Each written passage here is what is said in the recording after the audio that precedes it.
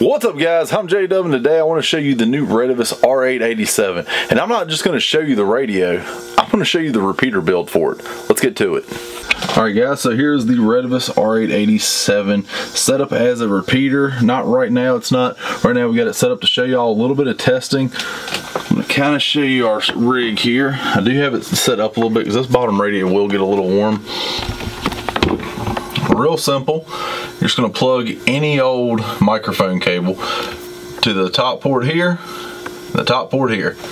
Super simple. Hook your coax up. If you're going to use a duplexer, high side is going to be receive, low side is your transmit. Not bad at all. I did talk to Retevis here. They told me you need at least 10 amps. This is a 30 amp power supply. It doesn't pull 10 amps, both the radios together. It's pulling about 7. I don't know, I would err on the side of maybe 20 amps just to be safe. Alright, so I'm going to quickly show you how to get this thing in repeater mode. It's super simple. Like I said, you plug your cleaning cables into the back. You're going to come over here to your fun button. We're going to hit it once. Then we're going to hit the, what is that, the megahertz button. You're going to go to setting number 11, which is relay. Hit that megahertz button again. We're going to cut it on. Hit the megahertz button again. Now we're going to set this to our channel that we want, which mine is repeater number 19. Come down here and we're going to do the same thing. I got to unlock it. So our fun button, like I said, number 11. Turn relay on. Now we're both in relay. This is a very important step that was kind of hard to find in the instructions, but it is there. So we're going to hit our fun button, and then we're coming over here and hit our low. I don't know if you caught that, but that little bitty R showed up. That tells us to reverse transmit. So that means this one will now be receiving. You got our little R down here. So that's now receiving. We're still in our dummy load. I'm going to turn it back on. Alright. And I'll read the numbers off. As you can see, I'll do a quick key. You'll see our receiving is receiving. You hold it a little bit longer. Now we're transmitting. And we are at 26 watts still. So we are on high power, transmitting. Everything looks pretty good. Now, this unit will get warm. Another thing, you don't need the microphone. Do not need the microphone to do anything. I have mine set that when it receives, it changes colors. Just makes it a little bit easier for me. It is working. Let's set another radio up. We're close enough, it should still work. There's our channel 19. So, you see us coming across. Now, I've got mine set up on an automatic cooler. Once it reaches 90 degrees, it cuts on. Alright, so you can see we've got I'll darken the screen up so you'll be able to see it. So down here at the bottom, we have our R, which means we are receiving on 19 RP. Our relay is turned on. Come up here, our relay is turned on again. And we're transmitting on 19 RP. We have an H right here, because that is our high power frequency. CT for our CTSS tones. And that CT over here is set for the other channel, the other side of the band if you want it to use this as a normal radio, but we're not. We're using it as a repeater. So it is set up, ready to go. I'm going to key up a radio. You can see we're receiving, transmitting, and let's see. We are at 26 watts, and that is before the duplexer. So I'm going to go ahead and hook us back up to the duplexer, which means we will be transmitting out into the world for anyone who wants to listen to us do this test. Alright, so you can see we are hooked up. WRUJ544 repeater check. And you can see we're putting out about 20 watts right on it. I don't know if you'll be able to see that. Now, is that the most accurate meter ever? No, it's not. But when I tested it with the Surecom, which is also not an extremely accurate meter, it's at 18. So as you can see, I've got these little fans and right now they're just wedged in between. I'm going to do more of a permanent setup, but I've kind of angled them so they're blowing into each other, and the hottest point is right here on the back side here. I don't know if you'll be able to see that. I've put a little temperature sensor right here, and it just kind of sticks in there. And that is giving me my reading for up here. So as this thing gets up to 90 degrees, those fans automatically cut on. It cools the repeater. It works pretty good. The hottest I've been able to get it, now that was when I had one fan. I've upgraded it to 2 fans. It got up to 114 degrees, which, I mean, it was pretty warm. But that was people talking on it for 3 hours straight. This is kind of hooked to a net, and I'll have to show you in another video how I'm hooking this up to the net. Right now I'm not crazy about how I've got it set up for it. So we're going to be changing that side of it. But this is the repeater, and it seems to work pretty good. We'll do some testing now. Here's our BTEC unit that we're using. And you can see we're putting out 13.8 watts, or volts, 13.8 volts. And let's see how many amps we do. Testing 1, 2, 3, 4, WRUJ544. And what do we get? 8.2. So it's a little far cry from the 10 that they were saying. Now, I did talk to the guy, and he told me that, hey, maybe you're not putting enough through it. So let's raise it up a little bit. So we're at 14, 15 is the max, so we're at 15 volts. And we're gonna come up here and look at our workman meter. WRUJ544.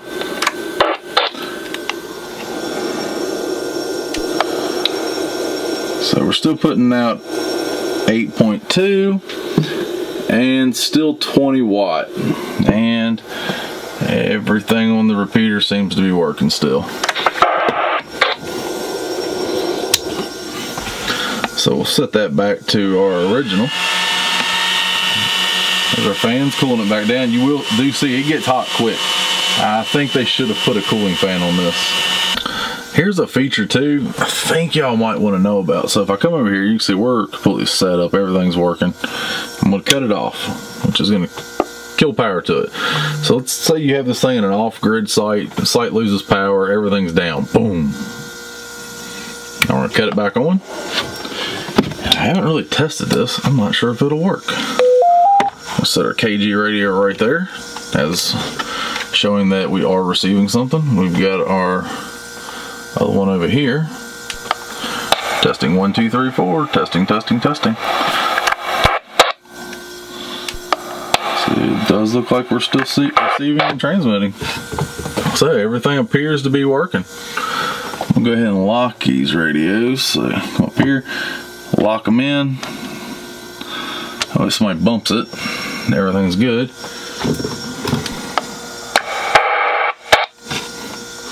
You can cut that off too.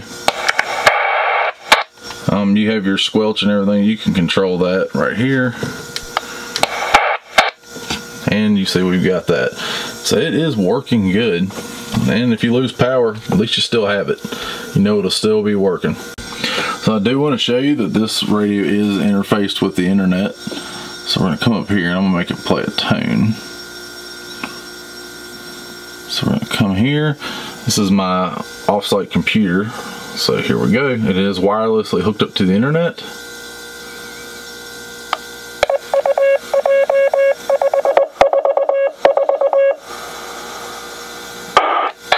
There's my tone. There's everything playing. And if I want it to play my weather announcement. This is the Covington 1 G.M.R.S. repeater. This repeater is transmitting on a frequency of 400. Alright guys, so now that we've done the repeater stuff, I've tested it, shown you some of the stuff on the repeater and how it works. I'm going to take it and we're going to use just one of the radios and we're going to test some wattage on it. I'm going to show you the high, medium, low power, the high power settings, what it does when it's not in repeater mode, and I'll show you it on a non-repeater channel. That way you can kind of see where I'm getting the frequency and getting the power range and all that stuff. See? still beaconing out. We're still in repeater mode right now, but we're getting ready to change that, and it will no longer be in repeater mode, and we'll be testing all these things out for you. And then we're gonna go out to my truck. That's why I got my hoodie on now, and we're gonna do a long range test from about 8.5 miles, somewhere in there, and we'll let you listen to it and see how it sounds. All right, so we've got the top one here. I don't know if y'all guys will be able to see it. We are on channel 16. We are coming into a dummy load. We are right here on our little Shercom. And I know this isn't the most accurate meter ever, but I do want to show y'all. I hope you can see that. We have an H here for high. We're transmitting on channel 16, which is on the left side. So when you watch it, transmitting on high. Now let's see if we can get y'all zoomed in. So here's high power and 26 watts. Huh. That's not good. Let's go over here. So there's low 1. I don't know if you'll be able to see that. It's really hard to see. There you go. There's low 1 transmitting. All right, so low 1 is 3.1. Click it twice. We're on low 2. 7 watts. Low 3. 12 watts. All right, medium. 18 watts. And we should be on high now. Back to high power. And 26. Don't know about you, that's a far cry from the 40 that they were promising. This is how I've got it set up. As you can see, I've got 2 fans in here for cooling, and I have tested on both. They're both identical with each other on their wattage output. So I don't know if we'll be able to hear this really well. We're about 8 miles from the repeater. I've got this microphone here hooked up to my KG935G. I'm trying to figure out a way that y'all be able to see this. We've got the radio on high power, and we're gonna test and see if we can hit the repeater. So we're gonna do a quick key. We kerchunked it. Let's see if we can actually hit it. I have a software that's going to play it back to us. It's not real clear. It has to go actually out through a sound card into another radio, and I had to turn that radio up really high, so it's really staticky, but I'll show you in a minute from the same location what this radio actually sounds like and what the clarity you can expect at this kind of distance. So let's see if we're actually hitting it or if we're getting a descent problem. Radio check. 1 2 3 4 1 2 3 4 1 2 3 4 WRUJ 544.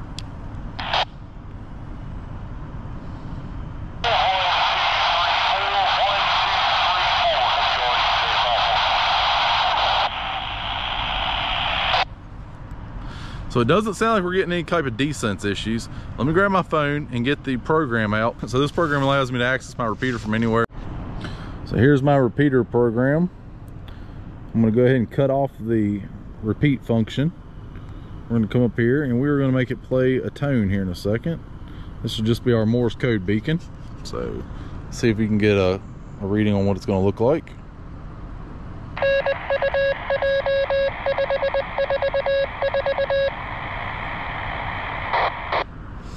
Now that sounded pretty good. So now that we've got that, we're gonna sit here and make it play our weather report so you can see what it sounds like. Like I said, we're not very high above the ground level here. We've actually got a mountain in my way. I can't see my repeater from here. I cannot see line of sight. If you were to get a telescope and look, you would not be able to see my repeater. There is a big factory in the way. There is a mountain in the way. There's a ton of trees in the way. There's actually a point of another mountain that's kind of in the way. It's like a little ridge line that comes down. So let's go ahead and let you look at this radio, see what it looks like. This is the Covington 1 G.M.R.S. repeater. This repeater is transmitting on a frequency of 462.65 megahertz and receiving on 467.65 megahertz from Covington, Virginia. I don't know about you guys, but that actually sounds really good and really clear. Like I said, the repeat software is not great. You got to remember, I'm on a handheld. We are 8.5 miles away. I'll have to double check. I'll put it right here, what Google Maps says we are exactly to this exact same spot from the repeater, but hey, I've got no issues with that. You cannot beat that for what it is. Like I said, it's a couple $100 repeater. Alright, so final thoughts on this little thing. It's a 26 watt radio. Man, I've got no issues with it. It's going through a 50 watt duplexer. It's coming out on the other end at roughly 18 to 20 watts, somewhere in there. And it's working great. I'll have to do some range testing, and maybe we'll cut the power back on it, and we'll do some other things, but I mean, as of right now, this thing has worked awesome. I've got a few people that have hit contacts on it from, I mean, several miles. Well, we did one range test the other day from 22 miles. Now, I'm in a very mountainous area, so at that 22 mile mark, we were on about halfway up a ridge. We're not at the top of the mountain by far, nowhere near the top, but we're about halfway up the mountain, and it gives you a pretty clear line of sight over here to my house. If you know anything about my repeater build, I'm on a 30-foot flagpole. My antenna is nothing more than the Midland, I forget what it is, I'll put it right here, whatever it's called. It's just a Midland mobile antenna. It's got a real cheap ground plane kit on it, and this big fat wire coming down is a Messian and Polonian, I believe a number 0.400 cable, whatever one it was, whatever one they had in stock, because when I ordered all this stuff, they didn't have hardly anything in stock.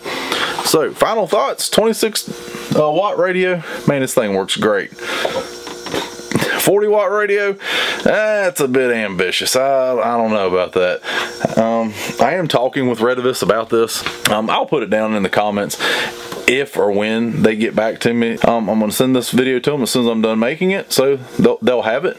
But final thoughts, this thing, it's great. It's really good. It is bulletproof. It's a heavy radio, so it's going to dissipate that heat pretty well. Those cooling fans really help. It does get hot without the cooling fans. You can see it back here, man. The thing, it works. I've got really zero complaints, and even at the 40 watts not being there, I mean, it still works good. At the time I'm recording this, I got this thing off Amazon or off eBay, and I believe they are. You can get one radio for $194.99. So that's not a bad deal for, you know, what, 400 bucks. You can, yeah, 400, 200 each. For 400 bucks, you can have a 26 watt repeater, which is better than this one, which, if you know, I have the Midland, I have two of the Midland radios, and then here is the interface board that we've been testing. I've got to get that one set back up so we can continue testing it, but I'm actually, these two radios are getting ready to go off-site to another repeater build, and this one is going to be my at-home repeater build. So sending these two off, and we'll probably do a video setting those up, showing you them later on. But as of right now, this is the whole setup. Got my duplexer. I'm keeping that meter in line until I've got another antenna I'm getting ready to bring in and test, so that's all temporary. Here it is. It looks good. I mean, it's not very big at all. I mean, here's my hand. You can see it's not very big. Here's a KG radio kind of next to it for size, and my amplifier, which you could, I might mount some, I might make a box to where this sits underneath and then these sit on top, and then it has a cooling fan on top that blows down, plus these two. I might put an extra cooling fan in there. I don't know yet, but here it is. It works really well. I'm just not happy about the not 40 watts, but hey, it is what it is. Beggars cannot be choosers, and right now this thing is working great. So if you got anything out of the video, go ahead, hit that like button for me, subscribe to my channel if you're new, and like always, take someone outdoors.